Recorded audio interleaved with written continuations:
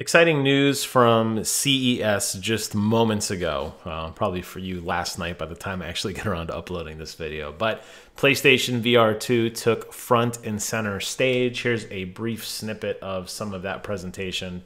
Jim Ryan got on stage and talked all about PlayStation VR2, talking about the tenets of what make virtual reality so wonderful and some of the ideas that they had when developing things. The big three takeaways to take from this was that they're going to add new sensory features. It's going to have enhanced tracking controls and, as a subset of that, a new controller. And it's going to have upgraded visual fidelity. Now, there's a blog that accompanies this, but I think pictures, or at least a YouTube video, are probably worth 1,000 words. So let's go ahead and take a look at some of the new features that are coming out. One of the big ones that they mentioned was eye tracking and different types of responsive feedback based on eye tracking. Now, as somebody who wears glasses, I can tell you guys in the virtual reality space, this is a challenge. I usually keep my glasses on. That's one of the things I actually prefer about PlayStation VR over some of the other competitors, is that you can kind of pull the headset farther away and you're still able to see with glasses. I am very, very, very nearsighted. I'm so nearsighted, in fact, if I took my glasses off and I put the VR headset on, everything would be blurry to me. So I absolutely need my glasses 100% to experience virtual reality. And that's what I've always been so positive about PlayStation. As a matter of fact, I'll post a link to the description below. I talk a lot about this in a separate video about people with glasses and how I wear my headset. If you find that interesting, check it out below in the description box. But if not, just suffice to say that for me, I need to look out the center of my lenses at the screen. And that's what was the other nice thing about virtual reality, was that I'm just kind of programmed to turn my head to look at something. I have to look at things almost squarely when I look. I have a hard time looking out of the perimeter of my glasses because my prescription does change so radically that when I look out in the corners, it's not so great. So for me personally, I don't really know if eye tracking is going to be something that means a lot to me. And the reality is, since I'm turning my head all the time anyway, virtual reality just works for me under that guise. But that said, it's interesting that they have tried to incorporate even more computing power into the VR headset itself. Keep in mind right now on PSVR1, it is accompanied by what I lovingly call the brain box. That's where all the processing takes place. Your headset plugs into that box, then that box plugs into the back of your console. And it works, all the processing there. It sounds like they want to bring some of that. I don't know the ultimate, we haven't seen the final design of this thing yet. I don't know if that the ultimate idea is to bring everything to the headset or at least more, but it looks like they're going in that direction, which I find interesting. I'll be curious to see if that means it could be less wires connected to your console potentially. And I don't really know where the application would come into play. You know, virtual reality has a very, very large field of view. We'll talk about that in a minute as well. They've increased the field of the view on the PSVR2. However, I don't know how often people are rolling their eyes when they're looking through a headset. It seems like typically people are in awe and they're looking. They're usually, their hands are open, their palms are up towards the air, and they're looking around, rolling their eyes. You know, rolling your eyes, that sort of thing doesn't really seem like it's a major, I don't know. It doesn't seem like it's that big of a deal. I'm going to pause this video here. We'll get back to that in a moment. I'm jumping over to the PlayStation blog. This is an article that just went live moments ago, kind of in tandem with this CES presentation. And it goes on to say that PSVR2 is going to take gaming to a whole new level with the headset on and the new controllers, which I didn't really talk about them, but you saw them in that previous video with Jim Ryan. You know, it's going to add some next gen high fidelity visuals. So let's look at some of the bullet points of things that they're actually promoting here. Visual fidelity is going to increase to 4K HDR, 110 field of degree view. And like I said, you know, when you think about how much you see in virtual reality, and one of the struggles as somebody who wants to record and show gameplay to you guys, it's very difficult to capture virtual reality. It does not look remotely close as it does on the screen. The fisheye lens kind of experience you get on a flat panel display does not replicate the peripheral vision and the sense of total immersion that you get in virtual reality. I thought the field of view was good already. The fact that they're going to make it even better is interesting. I don't know what they're ultimately going to do with that yet, but it's something that it's exciting to me that obviously the technology is advancing and moving forth. So that makes a lot of sense. Players can expect, with this new OLED display, players can expect a display resolution of 2000 by 2040 and frame rates of 90 hertz and 120 hertz, which I feel like maybe a step down from what the original VR spec was. I could have sworn it was 120 previously. I see it says 90, 120. I'm not really sure what that 90 is about.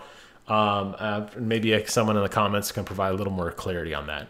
You're going to have a headset-based controller tracking, as we talked a little bit about a moment ago with some of the new eye tracking your movements, and the direction you look at will be reflected in-game without the need for an external camera. That'll be interesting to see how much that actually comes into fruition. Right now, what you have is an external camera that records your movement. The headset has these blue LED lights that are constantly broadcasting your physical space in the virtual reality world as you move forward, up, down, left, and right. It's what guides what your basically North Star is. If you're looking directly at the camera, then in the game that's directly forward. If you're above the camera and in altitude, you're like climbing a ladder or something, you're above that. If you crouch down on the ground and your head is below the camera, you're below the ground. Doesn't really come into play too much. There's a few strategic first-person shooter games where that matters, but for the most part, height isn't really a big deal in virtual reality. It doesn't make a whole lot of sense anyway, because it's hard to climb a virtual ladder if you don't have one in your own home, right?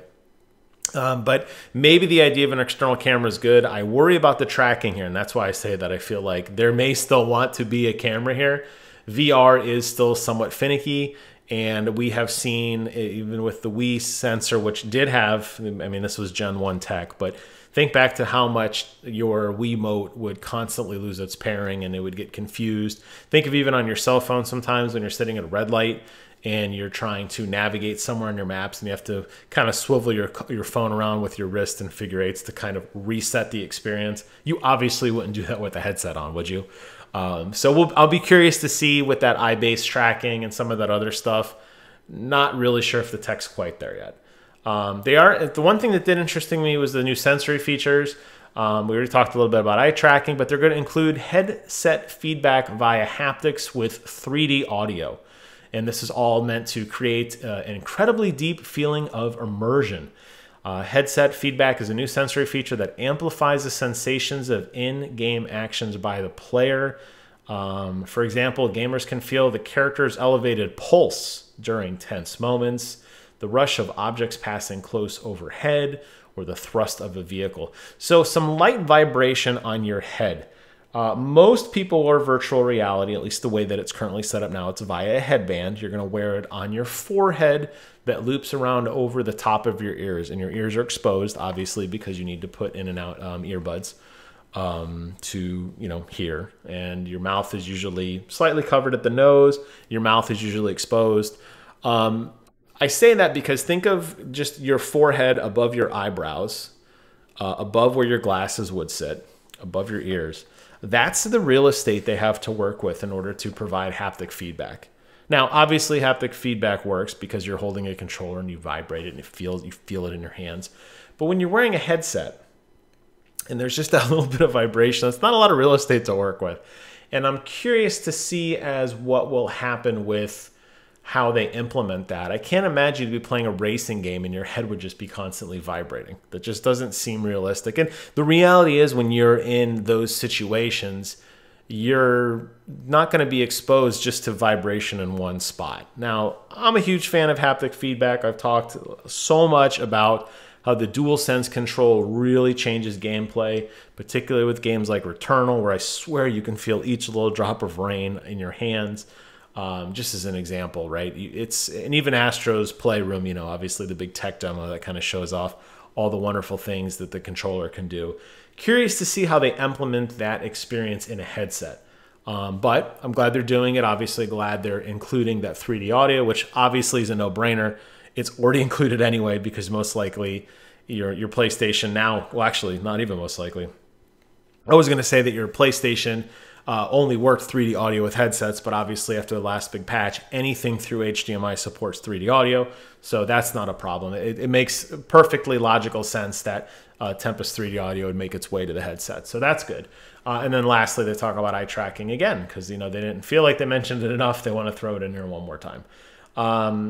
As far as the controller goes, the controllers will have haptic feedback with adaptive triggers, just like the PlayStation DualSense controller does now. That sounds intriguing. I love the haptic system that currently exists. I love the adaptive triggers that currently exist. It'll be interesting to see them translate that DualSense experience onto the new controllers. And we'll skip this for a brief moment because I got a video about that. And we'll jump down to some of the specifications. I'm not going to bore you with all of this. I mean, there's a lot of stuff in here that probably people don't, I don't want to say you don't care, but you just want it to work, right? That was one of the big things about PlayStation's virtual reality. You didn't have to worry about specifications. You didn't have to worry about a lot of stuff. It just plugged in and it worked. The games were tailored right for the experience. You don't have to worry about settings, computing, processing power, any of that. It just worked. And I have an absolute faith that Sony can deliver on that again, because I had a wonderful experience with the OG PSVR. Interestingly enough, they are including a rechargeable battery, which is interesting. Makes me wonder again, partially how much that brain box will be required. What is the life of the rechargeable battery? I assume it's not going to be completely wireless. I don't think they've said that specifically in here yet about wireless or not wireless. I can't imagine it would be. But it's curious. It's interesting to see as a lot of this is slowly pulled away from that brain box onto the headset. I think it will reduce the footprint, which is a good thing. Lastly, and we'll jump back to here and I'll close out the video for the day, is they are touting the Horizon virtual reality experience. This is obviously one of their tentpole franchises. Horizon Zero Dawn did phenomenally well for them. Wonderful development story in collaboration with Kojima, and using his engine for how that all worked out was a very fascinating story for Death Stranding. Kojima's engineers came over and provided a lot of insight. This game has been just very, very highly critically regarded. And the sequel coming out next month. I will have an unboxing video on that. I'm very excited to get the collector edition and check that out. We will continue the adventure, but just fast forward a smidge here. What would be the best thing how are you going to sell virtual reality? As I said, it doesn't photograph well, so keep that in mind. This is going to just look like a flat movie. But the best way to sell it is to obviously show it off. So looks like we're going to get some sort of on-rails experience in which you're playing as Aloy, going through the universe. You can see you're on a rowboat there, so very limited movement. I'm not sure how much of a technical demo this is going to be versus how much of a groundbreaking gameplay experience this is going to be. But it's nice to see that Sony is willing to dip into the virtual reality space in conjunction with their existing tentpole franchises in order to make some really cool ideas and games right away. Obviously, things come to mind like something with Gran Turismo, something with God of War. It would be awesome to do some sort of motorcycle riding experience from Days Gone. They have a lot of studios and existing IP to pull from. I have no doubt in my mind that they'll be able to put something cool together. It's just a question of what and when. So, very interesting announcement from CES. PlayStation VR2 seems to be something that they've definitely put a lot of time and effort and money into. I don't think VR1 was the wild critical success they wanted it to be, but at the same time, I think it got enough foothold and enough traction that an event like CES is probably the best place to debut this kind of technology, because CES typically tends to be these larger, grandiose, what-if future ideas.